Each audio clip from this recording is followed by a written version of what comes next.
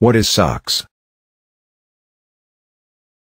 During the latter part of the last century, some large companies experienced total and unexpected financial collapse because of fraudulent accounting practices, poor audit processes, and inadequate financial controls. Some of the companies involved, like Enron, WorldCom, and Peregrine Systems, are now a distant memory. As a result, in 2002 the Sarbanes-Oxley Act, SOX, was enacted as an attempt to prevent these kinds of poor practices and fraudulent activities.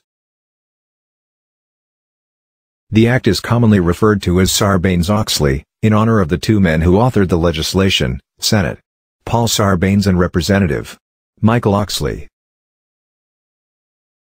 The act applies to all publicly traded corporations. Thanks for watching. Please like and subscribe.